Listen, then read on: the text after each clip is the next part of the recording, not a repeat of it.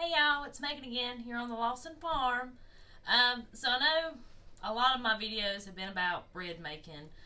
So I was trying to step away from that a little bit and do some different things. But here we are, March 15th, coronavirus outbreak. If you want to call it an outbreak, but I'm not gonna get on that. But I do know that I went by the grocery store yesterday to pick up just a jug of orange juice, and mass panic.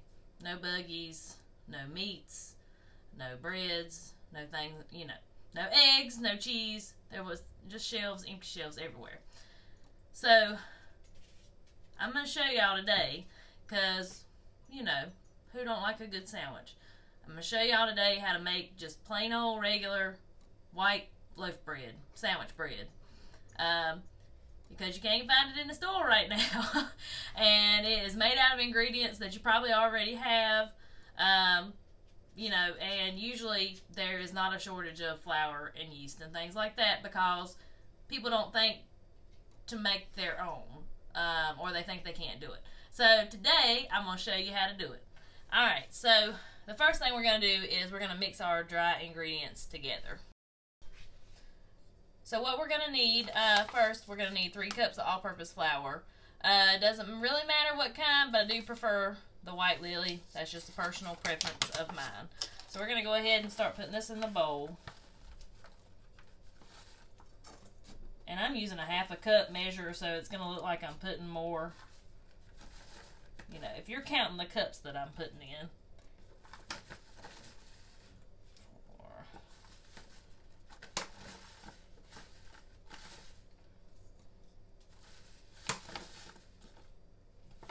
Okay.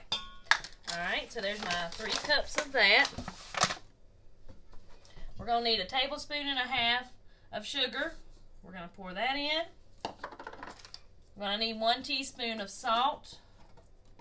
And guys, I'm going to put this recipe on the website as well, and I'll put a link under this video whenever I get it out on the website. Okay? And then we're going to need 2 1/4 teaspoons of active dry yeast, or 1 packet. That equals 1 packet, but I buy it this way.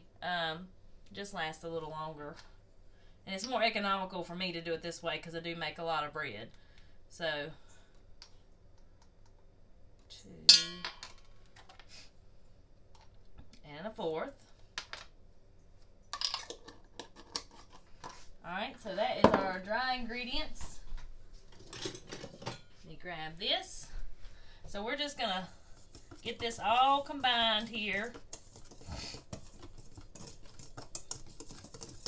And now you can actually, if you want to make more than 1 loaf of bread, you can double the recipe. I just don't need that much, so I'm just going to make 1 loaf today. Alright, so got all my dry ingredients mixed up.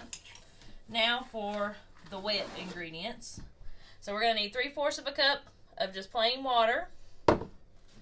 1 tablespoon of butter, which if you have stick butter, it's on the little packaging, how much a tablespoon is. We're going to just mix that in there. And then we're going to need 1/4 cup of milk.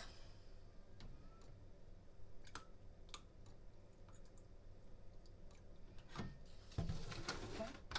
What we're going to do is we're going to put that in the microwave for about 15-20 seconds, just enough to melt the butter and to make this warm to touch. You don't want it so hot that you can't touch it, but it will make it warm to touch. Alright, so just got this out of the microwave. It actually took it right at about 30 seconds. I think it's because I had the stick butter, which is a little harder. But it's good and warm. It's not hot, and that's what we want to activate our yeast. So I'm going to go ahead and pour this into our dry mixture. We're going to pour it all in. And we're just going to start mixing. We're going to mix it very gently, like this. And we want it to mix until we have a ball of dough. Once all that gets mixed together. So I have me a nice round dough ball. So now we're going to spread us some flour out on the surface. I'm just going to use my countertop. What I normally do. So I'm just going to put me a little thin layer of flour out there. And we are going to knead this for 8 to 10 minutes until you can take 2 fingers and mash that dough and it fills that back in. It bounces back. That's when you know you're ready to start the rising process. Alright, so I'm going to dump this out.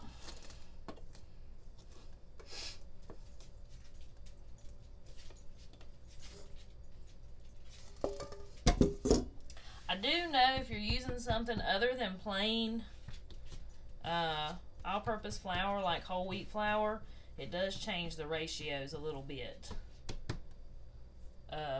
you know, with the ingredients that we put in here. Alright, so make sure you got plenty of flour on your hands.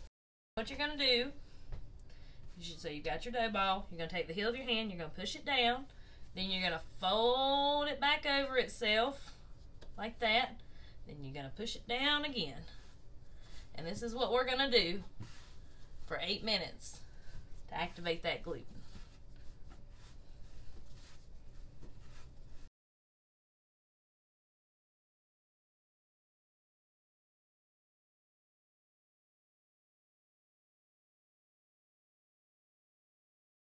So we've kneaded about 8 minutes roughly, and our bread is ready to let it rise for a little bit. I'm going to show you how I know that.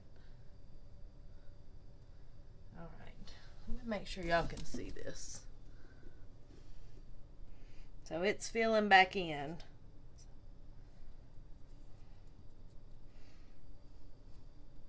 See that? See how it bounces back real quick? Probably hard to see on a camera, but y'all get the gist. Okay. So what we're going to do now is we're just going to let this, I'm going to put a little bit more flour here, and I'm going to let this sit here for 10 minutes. I'm going to cover it with a little towel, and we're going to let it rise just, like I said, about 10 minutes, okay? So I've actually let this rest about 15 minutes instead of 10. I had some things to do in between.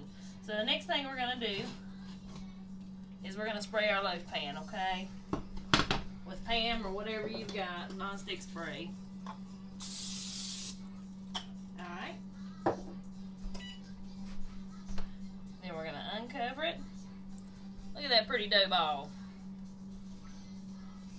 And we're going to make this into a rectangle, okay? I'm going to kind of flatten this out into a rectangle. You can use your hands or you can use a rolling pin. I just soon use my hands. Alright, so I've got that kind of flattened out. Now we're going to roll it up into a log. Like this. Alright. So we're going to take our ends.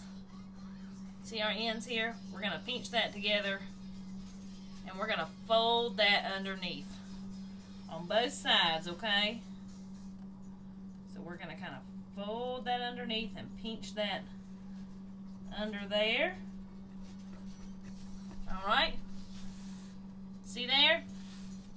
So we have folded and pinched that underneath. And we want to pinch, actually, this whole seam under here, because mine's wanting to come apart. So just go through and any seams that you've got underneath, pinch those together. Alright, baby. I'm coming. This is why we do these things, right? For our children. See this little one here? Alright, so what we're going to do now is we're going to put this in our greased loaf pan. We're going to sit this in a warm spot for about 45 minutes, let that rise and double in size. So our bread has doubled in size. See there? Alright. So now we're ready to bake it in the oven. So we're going to put it in a 400-degree oven for 20 to 30 minutes. Keeping an eye on it, but cooking it till it's golden brown. So my bread cooked for right at about 25 minutes. 20 minutes wasn't quite long enough. It wasn't quite brown enough. So at 25, that was just about right on 400 degrees. So I'm going to show y'all what this looks like. It's a nice golden brown. See there? See how pretty that is? So what we'll do now to get this out, we're just going to run the edges with a knife And I'm going to flip it out here. This is actually like a pot holder. I can't remember the technical name for it. But that's just to kind of let some air flow underneath of it to let it cool. Now you can store this just like regular loaf bread in a plastic bag, or you can put it in a freezer bag and store it in the freezer if you want. It keeps good either way, just like loaf bread. Just making sure I ain't tearing up my bread, y'all. Okay.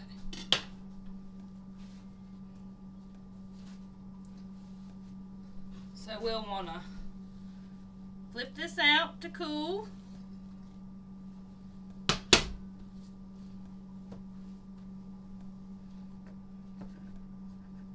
Alright, and there you have it.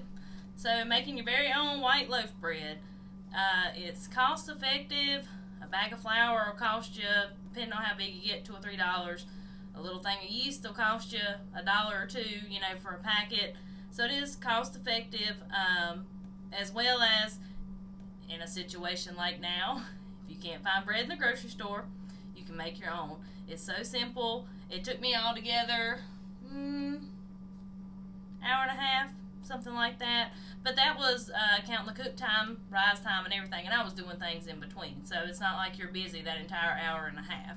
So super easy. Let me know in the comments if you do make your own loaf bread, or if you tried the recipe. I would love to hear how it turned out. Good luck to everybody, and also thank you so much for watching. I hope you enjoyed the video. If you enjoy this kind of content, I do a lot of Southern Appalachia cooking, things like that. Getting ready to get started on the garden soon, and I'll be putting a lot of stuff on here about what we're doing with the garden and my canning and all of that. So I'm excited for the next step of this process. I'm up to 133 subscribers. I'm so excited about that. When I get up to 200, I want to try to do a YouTube live chat. I have never done one before, so I do want to try that. But if you have not subscribed to the channel already, if you consider subscribing, I'd greatly appreciate it. And again, like I said, feel free to leave your thoughts in the comments, and remember to like the video. I hope y'all have a great day. I'll see y'all next time.